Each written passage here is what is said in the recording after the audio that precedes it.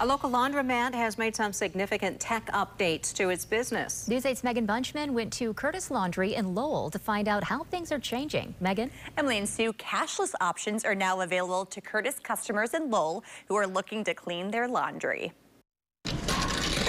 Gone are the days of rummaging through your pockets for loose change. So it tells you right here you can do all or washers or dryers. That is at least when washing your clothing at Lowell's Curtis Laundry, thanks to a new mobile app called Hepsh. It's real easy. You just download it and you go ahead and link it to your Apple Pay or a debit card, and you just push a few buttons. Even I can do it, and I'm 54 years old. Customer James Johnson, who owns AIM Cleaning LLC, a commercial cleaning company, says he's been using Curtis for years. We come to Curtis's to do all of our laundry for our mops. And the new app will not only save him time, Tells you what washers and dryers are available by number. it will also alert you when your laundry is finished. Tells you how much it is. You can do cold, warm, or hot. The cashless app is directly linked to Curtis's new washers and dryers, which also add an extra bonus of drying faster. These ones right here are 200 G-force, so your clothes will come out a lot drier. As of now, the Lowell Laundromat is the only Curtis location in Michigan